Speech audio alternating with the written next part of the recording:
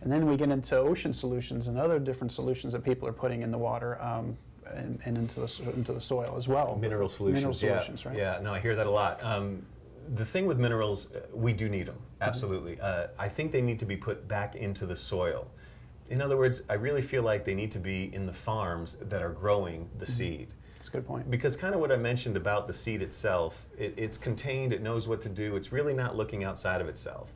So you're not really going to add those solutions and the seed's going to pick them up. Right. You know, maybe it'll pick up a little thing here and there, but it's only in the soil for 0 to 12 days. It's not really looking outside of itself.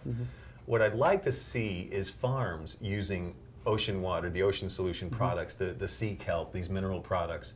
Because if it's in the earth itself and it gets in the seed, that's where you want it. You already want it in the seed. You don't want to have to try to add it to the seed all of a sudden. Now the ocean is a great thing. You hear people that go to the ocean, they come out and their nose starts running. That's detoxing, right? So the ocean, it absorbs into our system and we're getting that mineral content. And it really is a great thing for our bodies. You have people say, well, the minerals are getting absorbed by the plants a little bit differently. Our bodies absorb it just as well.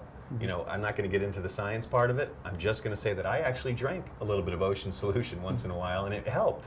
Anytime I ate a dairy product or I ate some bread, it really helped clean me out. So I actually like the product for me personally. I wouldn't waste it on the grass. The grass isn't looking for it.